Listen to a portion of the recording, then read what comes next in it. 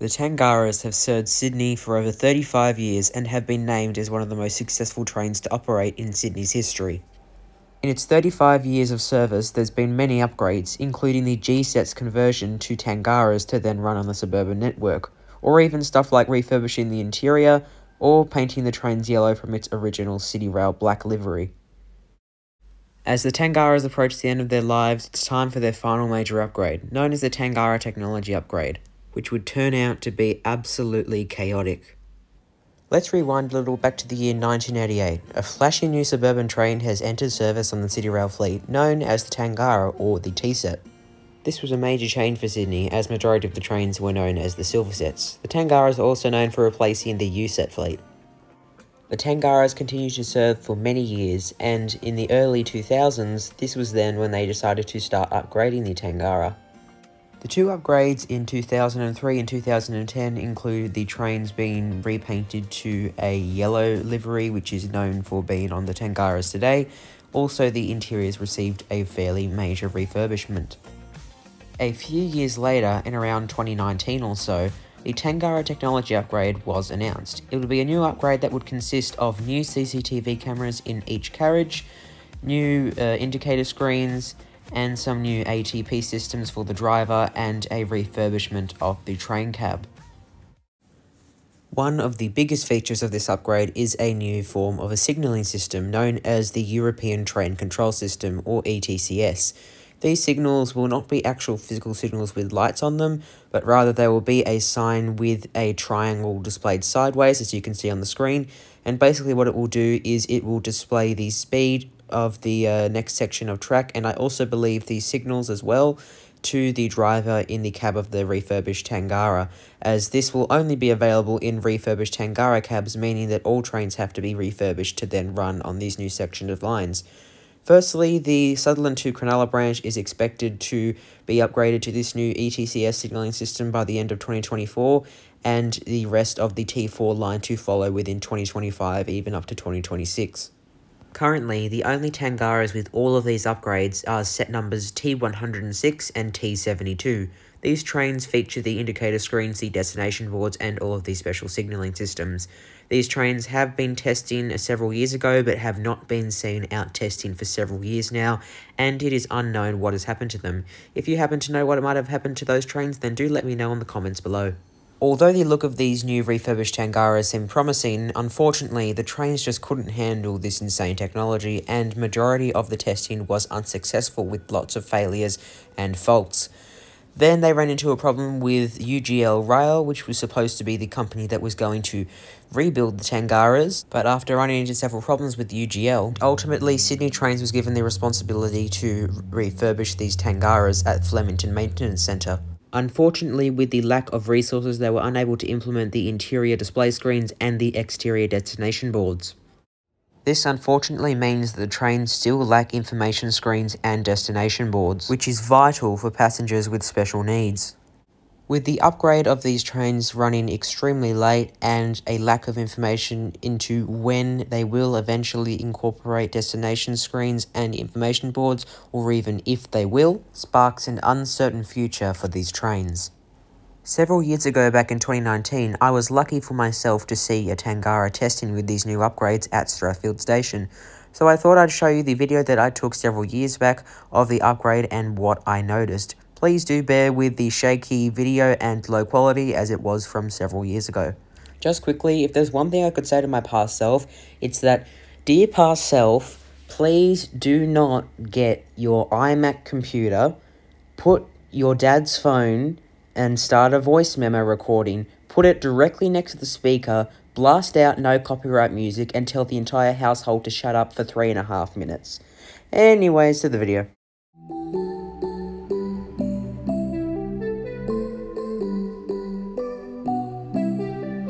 To make sure I don't bore you for the next 45 seconds of this extremely long intro, I have gladly skipped ahead to the start of the video.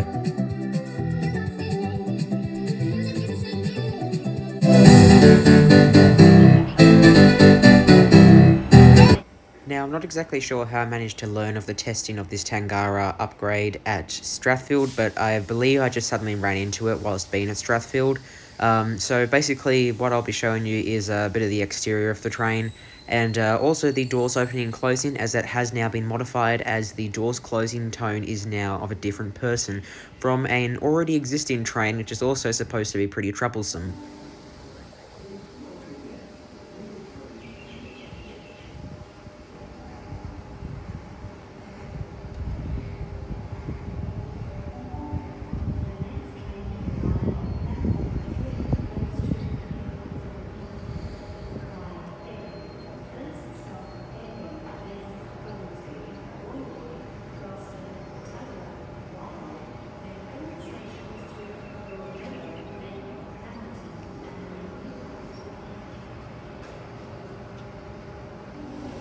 Please keep a firm hold on your children while on the platform and when boarding the train.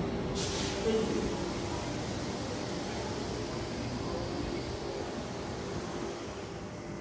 This is another example of the new destination screens that have since been cancelled.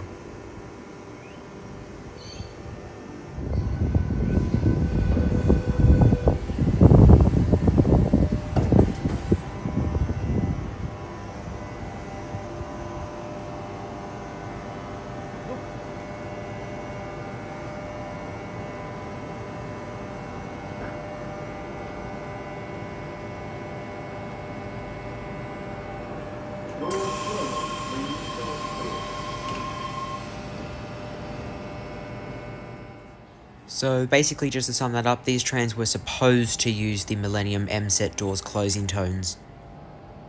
It's now time for the train to depart. What you'll notice is that the train suddenly brakes and emergency brakes at random points during its departure. I believe this was to test the brakes. The signals were also purposely set to red to test to see how the train would react if it was to run a red signal. So you'll all be seeing that just now.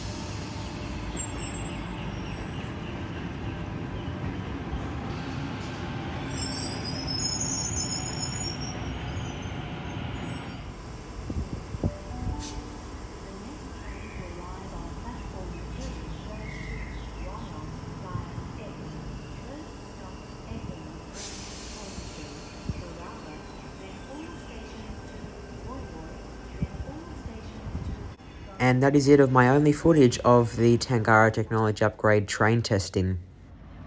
To summarise everything mentioned in this video up is that it has not been mentioned quite clearly to the public what has been going on with the Tangara Technology Upgrade, and that most staff don't even know majority of the Tangara Technology Upgrade as well.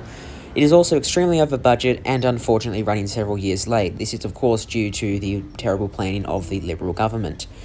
One thing I can suggest for this is that they should open back up the opportunity of having new indicator and destination screens, potentially even further opportunities to be featured into the train, and that could be helping by reaching out to local businesses who manufacture stuff, as this train should already be made locally instead of being built overseas. My advice to the government is to rethink the idea of the Tangara Technology Upgrade and look at extending the life of these trains, as they simply don't deserve to be retired within the next few years.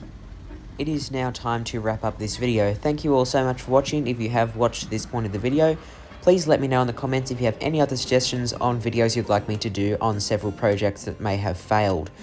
This is it for this video, so thank you all so much for watching. Please consider subscribing and becoming a member. Please also note that this is not factual based. This is off the opinions and various websites that I have heard this information from. For further information into where you can find all of the information that I have collected, please click on the top right of the screen to take a look at the Wikipedia page, which is one of the main pages that I referred to. Anyways, that is it for this video. Thank you all for watching, and I hope to see you guys again soon.